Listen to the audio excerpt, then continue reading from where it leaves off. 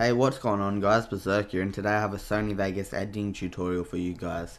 I'm going to be showing you how to do the aimbot effect and basic keyframing, which you will need to know to be able to do this effect. So what you want to do is just import your clip. I just have this, which is Brady's clips for his edit, and now it'll be like that. So you may not have to do this depending on your PVR settings, but I always do that, which will look at the full screen, alright?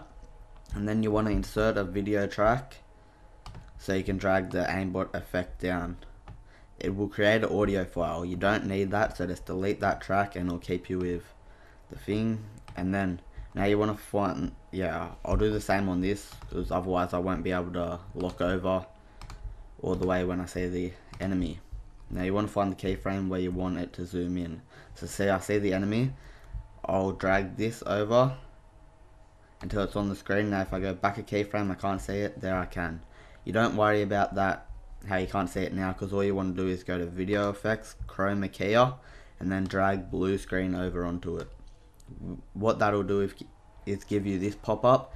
Now you just want to click this right here and drag it all the way over to black, right in the very bottom corner as far as possible. You will see a little black sort of blur around it, but to get rid of that, just click on the low threshold and move over to 0.7 something. I just normally go to like 0.27 because that's just what it automatically goes to when I get in the 700s. Alrighty, now you want to go event pan crop. I just zoom out so it's a lot easier to work with. You probably want to zoom out as well when you're doing this. It makes it much easier and then you don't stuff shit up. Alright, now move out as far as possible, and then it'll see it. Just move it to the shape you want, like so it's a perfect circle. Move so you can't even see your cursor anymore. Just go out as far as possible so it's small, because that's a lot better. And now you just want to move it. Say if I move this right, it'll move the aimbot on the screen to the left, and if I move it up, it'll go down. It's the opposite. So I want to move it till it's locking onto his head, and then you click create keyframe. A lot of people forget to do that, but if you forget to do that, this tutorial won't work. Well, the tutorial will, because I'm showing you how to do it and I'm doing it correct, but it won't work for you when you try to do it. Alright, now go to the next keyframe. Jumped a bit too far. Alright, now it's on him. Now there's the keyframe there.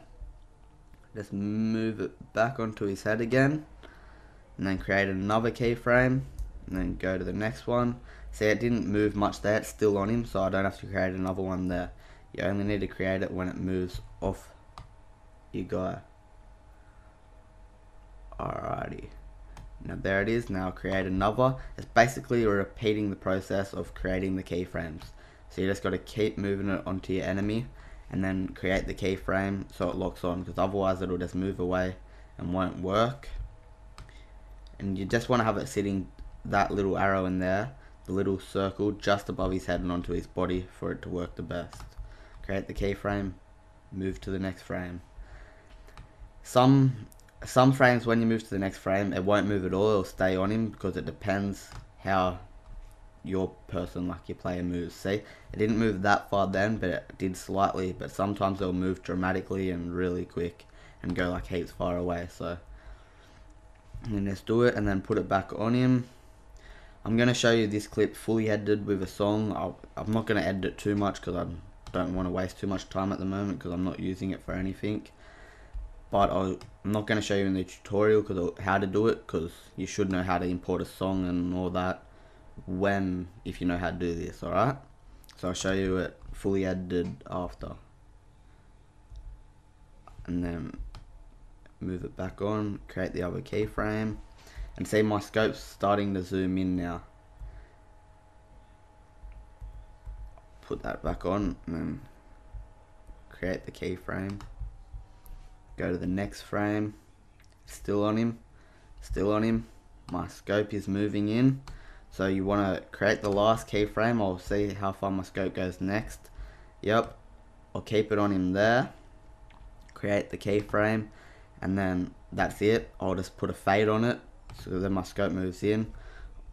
I'm just gonna make it bigger so it's easier to work with, and then drag it in,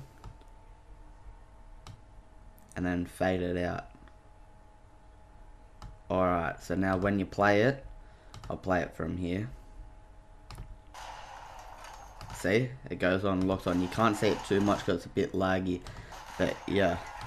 I'm going to be leaving a download link for the Aimbot, so you can download that and use that. So if this video helped you out, please leave a rating and subscribe. Thanks guys, I'm going to be showing you the clip I edited now.